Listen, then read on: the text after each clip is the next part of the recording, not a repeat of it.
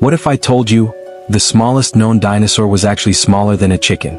Meet Microraptor, a remarkable dinosaur that lived about 120 million years ago in what is now China. It was barely 2 feet long from nose to tail and weighed less than 2 pounds. That's lighter than most house cats and yes, smaller than your average chicken. But don't let its size fool you.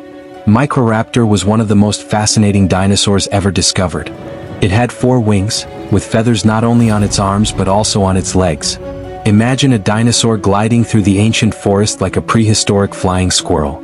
Scientists believe it could launch from trees and glide between branches, using its long tail for balance and control. Its fossilized remains are incredibly well preserved, even showing feather impressions. These feathers weren't just for show, they were functional. And Microraptor wasn't a peaceful plant eater either. It was a carnivore, and evidence suggests it hunted fish, small birds, and even mammals. This tiny predator offers a huge clue in the mystery of how birds evolved from dinosaurs. It's a perfect example of how evolution experimented with flight, long before birds as we know them took off.